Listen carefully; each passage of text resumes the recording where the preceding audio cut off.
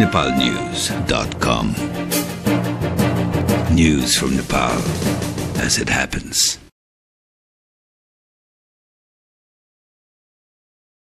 नेकपा माओवादीका अध्यक्ष मोहन बैद्यले आफूहरूलाई बाहिर राखेर गर्न लागिएको संविधान सभाले संविधान दिन नसक्ने बताएका छन्।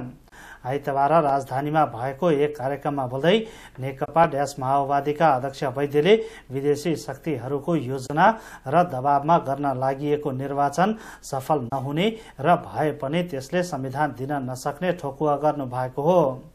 बहुदलको कुरा गर्ने दलहरूले प्रधान न्यायाधीशलाई सत्ता सुम्पने कार्यले दलहरू तानाशाह बन्न चाहेको बताए।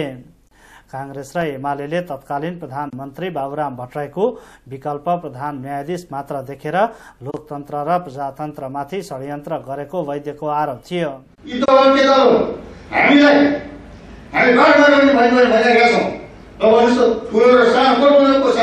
मधेसीहरू कुनलाई आए यद्यपि मैले मधेसीहरूको इन्डियालाई मधेसी पार्टीहरू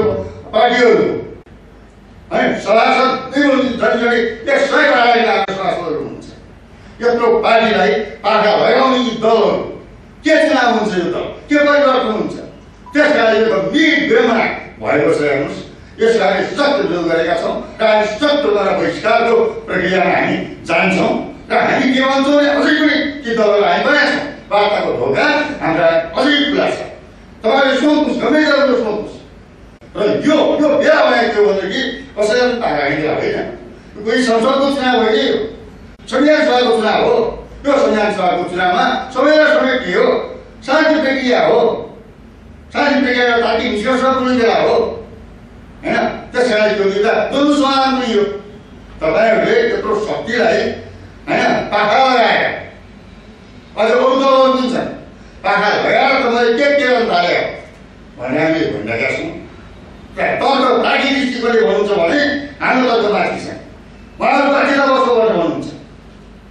बाहिरबाट पनि बाध्यताले, भित्रबाट पनि बाध्यताले।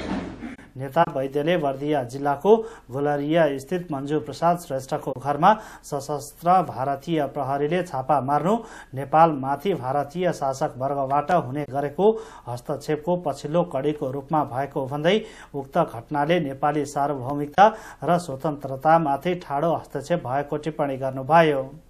नेकपा माओवादीका अध्यक्ष वैद्यको भनाई सम्बन्धी समाचार यति नै। nepalnews.com. News from Nepal as it happens.